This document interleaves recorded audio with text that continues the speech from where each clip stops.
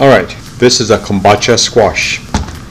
This is a perfectly ripe persimmon. Now what do you think perfectly ripe persimmon and a Kabocha and a $2 knife have in common? Come and watch. Welcome to Healthy Vegan Living! Kabocha Squash, 1 cup.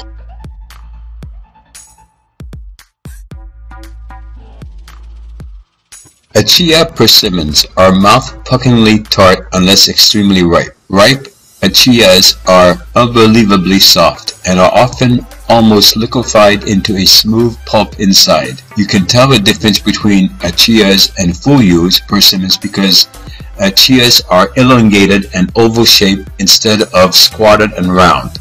So what's happening is getting later in the season and I'm having some trouble finding my squash. Used to be able to get them in a 99-cent ranch, which is basically an Asian market. And why I buy it there? It's usually about $1 less a pound than anywhere else I go. So that's something you have to think about. So today I'm going to show you my $2 knife that I got from the 99-cent store, and I'm going to cut it up and I'm going to show you how I do this. And what we're going to be doing is we're going to be adding persimmon over the Kabocha when it's all cut up and the seeds are removed, and we're going to cook it in the oven on parchment paper. Okay, so first let's get started. Now there's nothing new with me cooking Kabocha squash. If you've been watching my videos, you know that I cook pumpkin. This Kabocha squash is Japanese pumpkin and it's just simply delicious. Okay, so what I do is I use my $2 knife, and as you can tell, if you do have a good quality knife, you do have to be careful of this blade right here where my finger is running out, because the hammer is going to touch it. So you want to use this side of the hammer, not this side here, which has got all kinds of little pokey things on it, or you can use a regular hammer. So what I'm going to do is I'm going to cut it right down the center, and you'd like to have a knife that's a little bit bigger than your Kabocha because you're going to need to be hitting it. So it's a little difficult. This one's a lot bigger.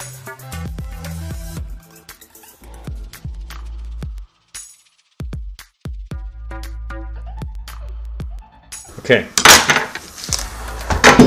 now that's the color you want to see. This is a perfect Kabocha squash. There's nothing wrong with it. So what we're going to do next is we're going to remove the seeds, cut it up in little pieces, put it on this pan. We're going to do that next, right now. Phone calls. What we have here in the United States is telemarketers that harass you endlessly. Alright, we're going to cut it in half again. And this time, there's no problem with the knife being the diameter. See, if I put it this way,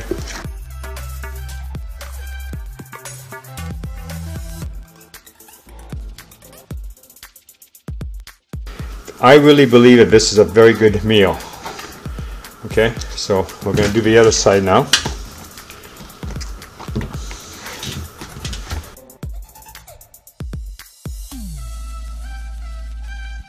I'm going to cook this in the oven. Okay, so here's some 2 volunteer seeds that popped out. So then what you do, that's my oven saying, I'm ready. Okay, so let me show you real quick. So you set the oven at 350 degrees and this one's all ready. Okay, let's go back to cleaning.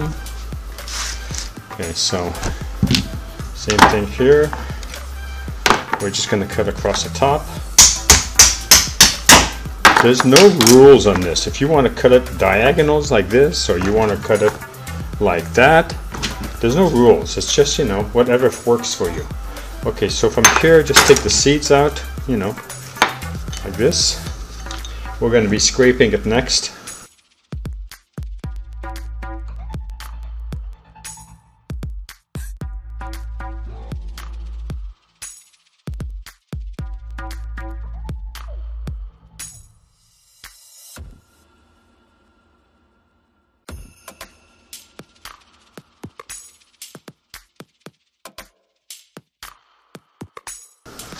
I like to use basically a simple, ordinary tablespoon. So what you're doing here, you have fibers in here. You don't want to eat those fibers. And see, they're coming out fairly easy.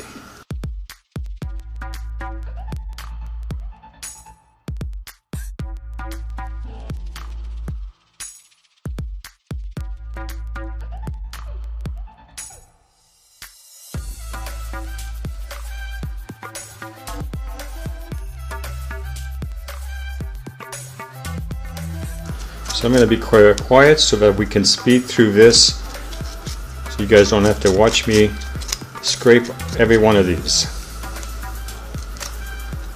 Then I'll come back right before I start putting the persimmon on, and you can see how I do with that.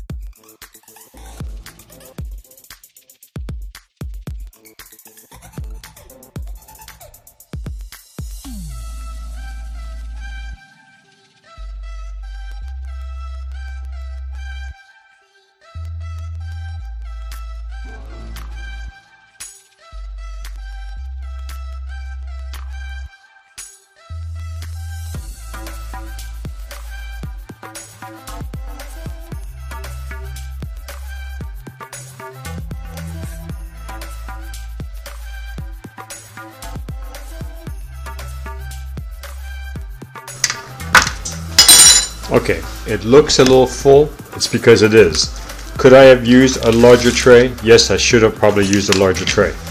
Could I break this down again and change it? I could, but I'm not going to. What we're going to do is we're just going to squeeze it in there. It's going to be just fine.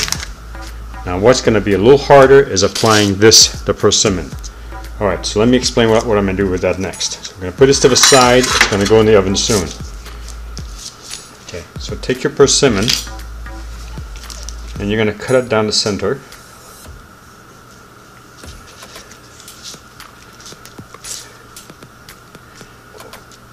And I absolutely love these persimmons. These are just magnificent. Okay, so we see I'm just peeling it off, peeling it back. And this one is very, very ripe. Now I eat the skins of my persimmons. I washed this before I did this. Okay, so what we're going to do, we're going to open it up.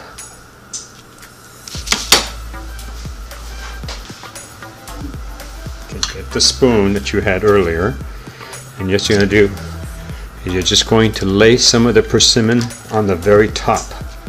They're very ripe. You're not mixing the persimmon, you're just laying this on the top. See if I can move this closer so you can see what I'm doing. Okay, good. It's a little bit different. Just think of this as persimmon jam. The only thing is it's got the natural sweetness, and you can do this if this one is very, very ripe. It's because it's very, very sweet.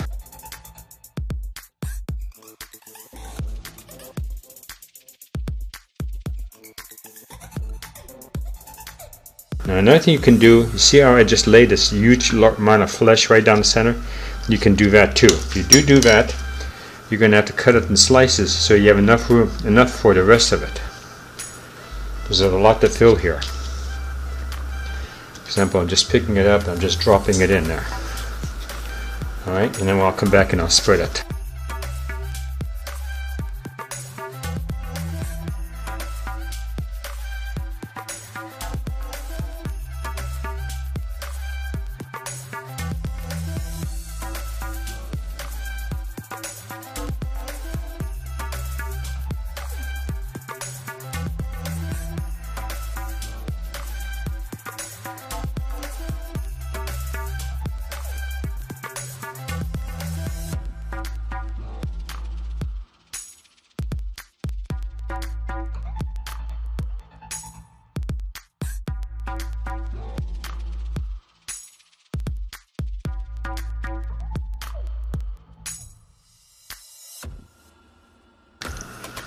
Tastes wonderful. Okay, now take your mat, because we'll just clean that off right away. Make sure that your knife is in a safe place. Nobody can hurt themselves. Now what we're simply going to do is I'm going to put this the camera over here like this so you can see me put it into the top rack of the oven.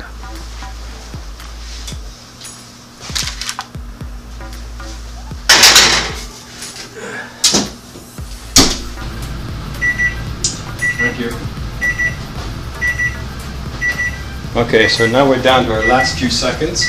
Well, turning off the timer. We're gonna let the steam out of the oven.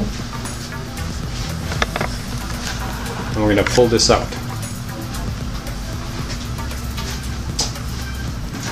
Now you know it's hot, so make sure you're wearing mitts. Just gotta figure out the way to pick it up. Push it all the way back. Close your door. Turn off your power. See, no light over here, so you know it's off.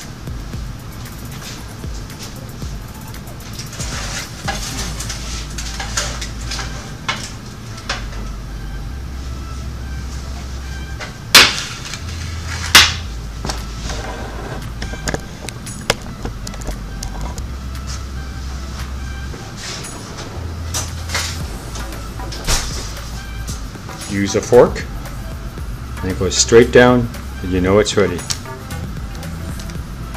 So all of them are like that. Now let's see what it tastes like. Push this back a bit, so I can sneak in a plate.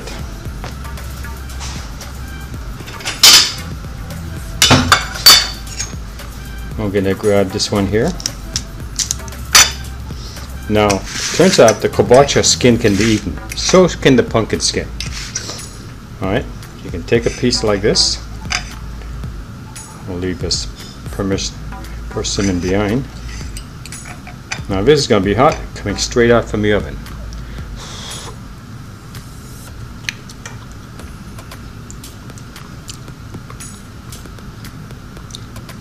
Well, the squash is perfect. So what I'm going to do is I'm going to cut a piece that I know has a little bit of persimmon on top.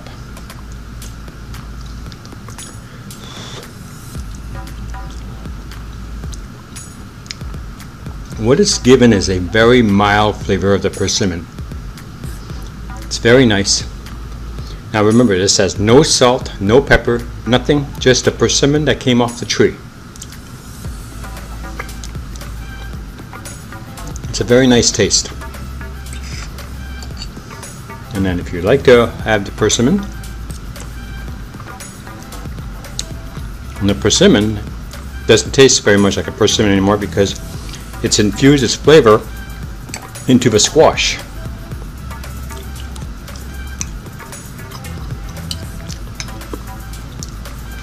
So I'm going to put this in a large plastic tray. I'll be eating it over the next several days. Just think of this as a different type of squash side. You could add noodles to this, you could add other vegetables to it.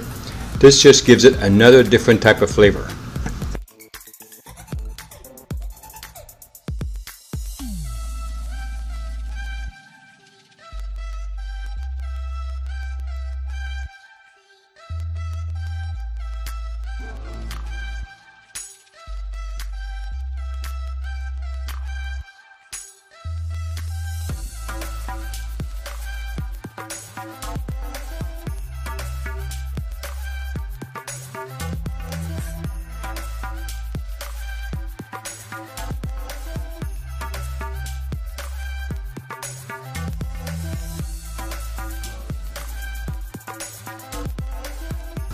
Thank you for watching, and we hope to see you soon.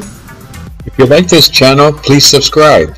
If you like this video, give us a thumbs up. Thank you for watching.